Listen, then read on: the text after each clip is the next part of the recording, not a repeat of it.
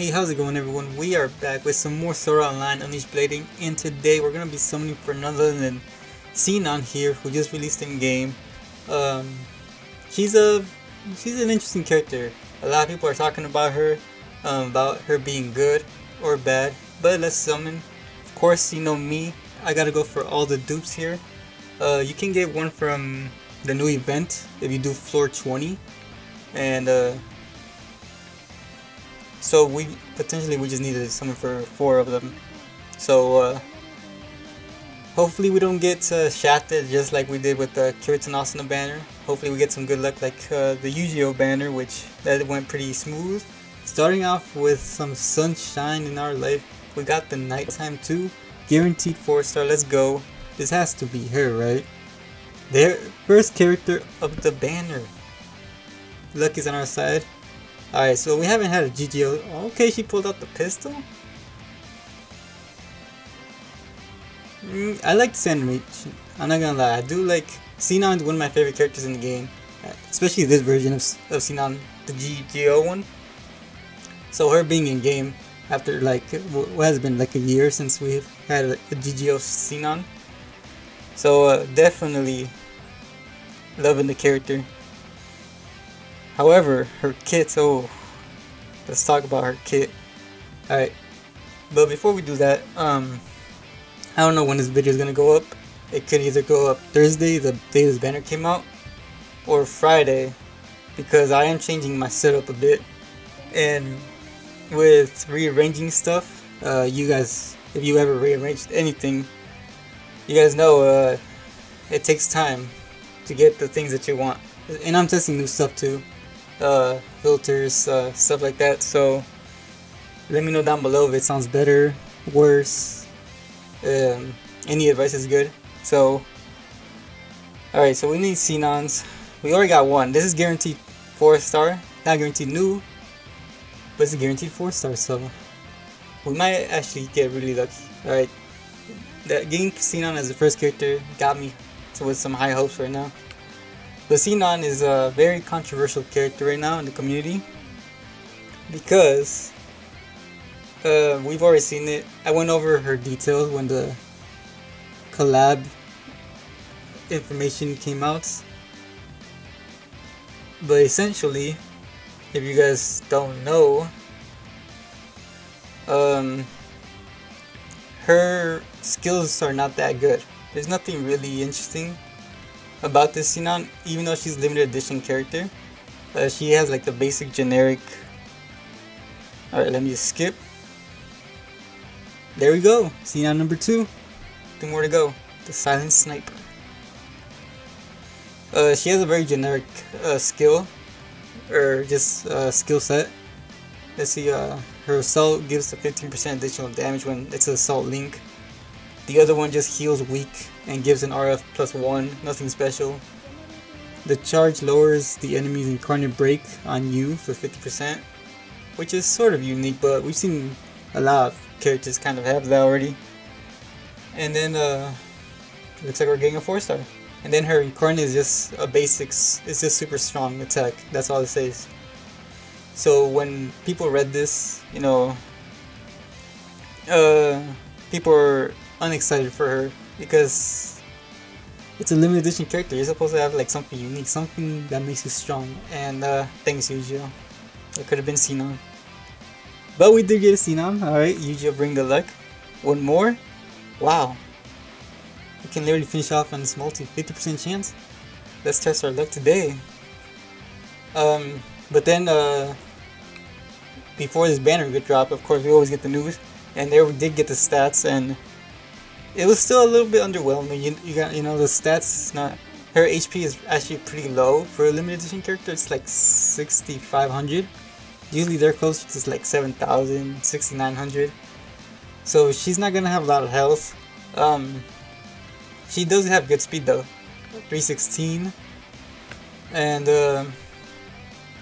her magic attack and base attack is basically essentially like similar. It's like 2,300 to 2,400. Both of them, so it's nothing too special. So when people see this, they automatically get unexcited. But I'm telling you right now, she's good.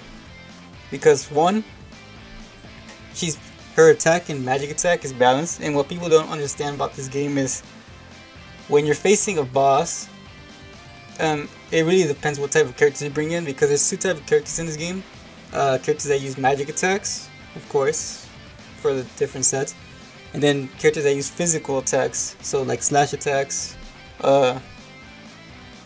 arrow attacks, I guess, and stuff like that. So there's two types of characters in this game, and depending on the enemy you're facing or the event boss, you do more damage, whether if it's weaker to magic attacks or base or like just physical attacks. And depending on the character, you do more damage, and we're done. All right, we'll take that dub. Wow, that was actually really painless. 1,000 cubes to max her out. Nice. Alright, of course we gotta do one summon for a weapon. And so her having both magic attack and base attack up as high as they are evenly is gonna make her really good over time, because one, she's gonna be strong against the boss right now, and then two, whether it's a boss that's weak against magic attacks or physical attacks, she's gonna have both attacks up, so she's gonna be doing damage regardless of what boss the weakness is. So that's one thing that people don't understand about this character, like being a limited edition character with high stats like that, and being able to be strong against basically all types of bosses in the game is really good.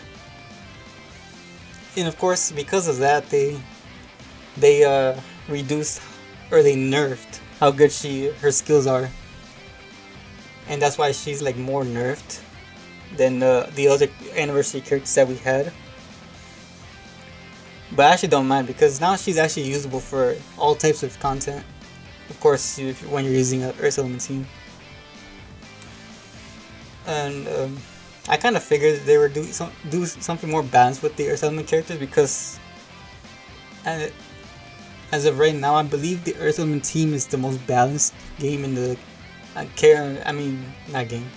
most balanced teams in the game. And we didn't get her weapon. Nice. But we still got some free summons here, so let's do these real quick. It's a pretty short video, so might as well just do a couple of these summons. Probably jump into some tickets as well. But yeah, but with that information, you guys decide whether she's good or not. I personally think she's gonna be alright. Of course, you can't judge a character off what you read. You actually need to use her. So of course we're gonna be using her here, testing out her damage, how good she is on the team, and all that good stuff. So let's do some tickets. Alright, let's do some of these season tickets. These are tickets for this season pass, so hopefully we get some EX characters. I still need actually some EX characters. I'm gonna release a video soon where I summon for EX characters, because there are a couple I still want to max out, so I can do the showcase videos. Because the EX characters, oof, they're pretty strong. If you guys don't know what EX characters are, they're basically essentially just characters already in game. But since the game has been released for almost, well, a little bit over 2 years, second anniversary and all that, they're not as good in the newer events, just because these newer characters do a lot, especially with their stats. So what they did was they gave them EX skills, and what that does is that makes them stronger, better stats, it upgrades their skills, and it does other stuff too. It also gives them the incarnate combo, which is a good mechanic, because you do more damage, you save turns, and you can work around that. So overall, EX characters are really good. I've seen what people have shown me clips of what they can do with the Administrator and Ronnie, and it was insane the damage they do now with EX skills than before when they didn't have any. And we didn't get nothing. All we got was that Celica for the animation. Nice. I'll probably just do one more don't want to drag the video too long for you guys. We already got what we came for. So we're gonna probably finish it off here. If you made this far, if you enjoyed the video, you know what to do. Go down there, leave a like, and subscribe if you're new. Plan to do a lot of new things this upcoming year, 2022. Of course, we're still gonna do Unleashed Blading. It's a main main stamp of the game. I can't even talk today. It's the channel surrounded on Unleashed Blading, so of course we gotta continue doing Unleashed Blading. But I wanted to introduce more stuff into the channel, such as the Let's Plays for the console games. Probably do like a playthrough, walkthroughs on all those games, as well as probably return to Integral Factor from time to time, because I just stopped playing that game a long time ago, and I've been itching to go back. So, and other stuff too. Actually, one of my ideas for this year was to introduce what is it? It's like I want to do something where I could collect.